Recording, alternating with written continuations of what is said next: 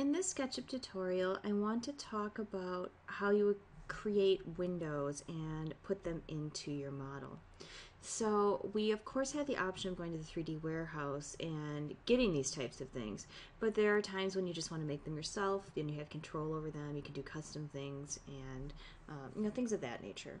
So this is the basic model that we've been working with. So it's a very simple house, we put in a few archways, that type of thing. And now maybe we want to put some windows going around this building. The first thing we need to do is actually create the window. So what we might do is, create something that looks like this, a very, simple schematic type of window. I'm just going to move these out of the way. I just use my selection arrow to select them and typed in M for move. And then we can start drawing in this area. There's a lot of ways to go about something like this, but if I would like to make a window, make it its own object and bring it in, it's probably a good idea to do it off to the side. I could certainly be drawing it on top of here, especially since I have my walls and floors grouped, but this'll work just fine. So I'm going to come in and grab my rectangle tool.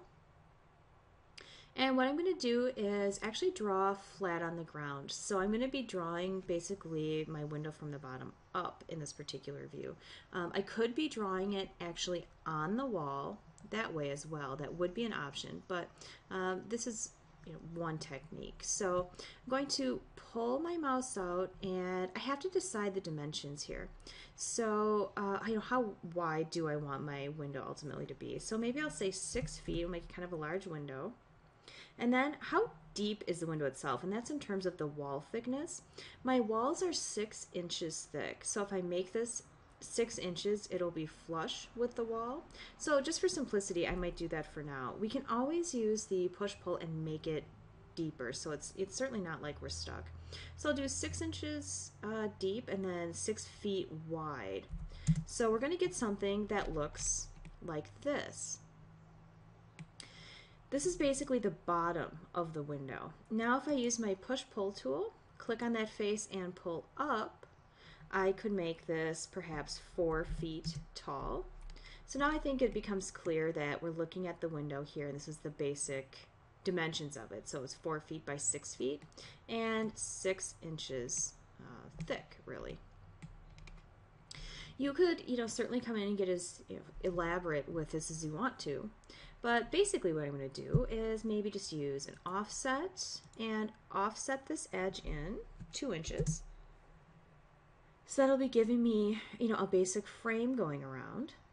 And I could, come in maybe with my tape measure tool, and from the outside edge perhaps come in 12 inches.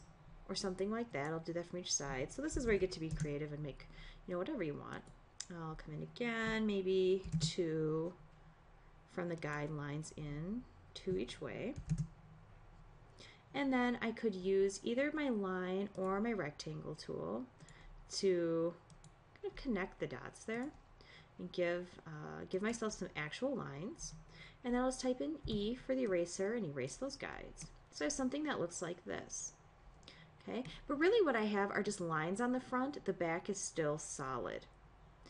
There are a lot of different techniques for this type of thing, but one thing I could do is just use my push-pull tool and push through. I didn't quite make it there. Push through in my window to get rid of those solid elements where my glass would be, because I don't really need glass that's 6 inches thick. That really doesn't make a lot of sense. So it's a glass block or something like that. So now I have the frame. Okay. Now with that, I could actually come in and use my rectangle tool. And if I snap to, let's say, the midpoint inside of my window frame here, so I'll have the end points, and now I have a little midpoint right here. If I click here to create my first corner, and then flip this around and get the opposite corner and click, now I essentially have a pane of glass in there. Okay, so I'll do that again. And we could go from either direction, whichever works for what you've what you've got going on. So I'll click here for my midpoint. And this rectangle is going to want to flip and turn in all sorts of directions, but when you get the appropriate midpoint, so when I get the one I'm actually looking for here, it will orient itself properly. That one, and one more here, rotate around, and get this midpoint, hit my space bar to get my selection tool, and now I have my basic window. Now you notice on this side I don't have those division lines, and that's because we just did the push through, but I do have them on this side. I can leave them, I could add them to the other side, or I could just use my eraser and erase those little lines. That's totally up to you. It depends if you want to see those or not, you know, if those signify in any way how it's made or that type of thing. You can always add them later if you'd like to put them back in. So now we have a basic window. And if I just wanted to, you know, check my dimensions or something like that, I could certainly grab my dimension tool and check and see that, yep, that's 6. And that's 4. Okay, so I know that my dimensions are right, so I might just erase those. I don't really need those right now for anything. Okay, so now I have the actual window. What I'm going to do is triple click to select the entire window object. Right click and say that I want to make that a group. That's really important. It's going to make it a whole lot easier to deal with. Otherwise I'm going to have all these separate bits and pieces and it's going to be a lot harder to move in place. So just make group. Once we've created the window and grouped it, we need to create a hole in the wall for the window to actually go. The critical step here is that we need to get in and edit the group. If we don't, we won't actually be able to cut a hole in the wall like we did earlier.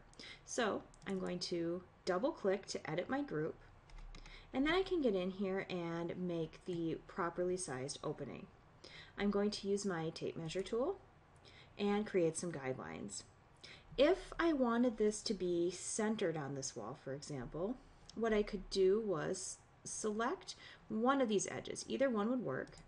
And then I can line it up with the midpoint and create a vertical guideline that's right in the center of the wall. Then I can click on the guideline and go in either direction. So I'll go out 36 inches to the right and 36 inches to the left, and that's because my window is 6 feet wide. And then I could come up from the bottom or top as well. Don't be confused by that dotted line that you're seeing right here. That's the indication that we're in the edit group mode. So that's just the group box. So if I move around a little bit, we can see a little better. So then I could come either from the top or bottom, pick an edge, okay, and I can line it up with this midpoint, and then I can come up 24 inches and down, and this is just if I want it centered. We could be putting this in any location that we want to. Okay. Once I actually have my guidelines in place, I can come in with my drawing tools, create the profile that I'm interested in, and then use the push-pull tool and cut that out. There we go. So now we actually have a hole in our wall. We can get out of the edit group mode. I can go up to edit and say delete guides to get rid of all of those guides at once, or I could just erase them. And then we can grab this window and put it into place. What I might decide to do is actually make a copy of it. So I'll select this group, grab my move tool, hit the control key to activate the copy function, and I'll just make a copy of that. Then with the copy, I can come in and move it into place. So what I'm going to do is grab this lower corner because I need to grab a base point that's easy to snap to in this opening. So I'm going to grab this corner, and then I can come in, get a little closer, and snap that right into place. And now that that's there, you'll see that I have this group and this group. So they're two separate things. That makes it easy for me to grab and select them without having them be intertwined. Okay, so that's the basics of putting a window into a wall opening.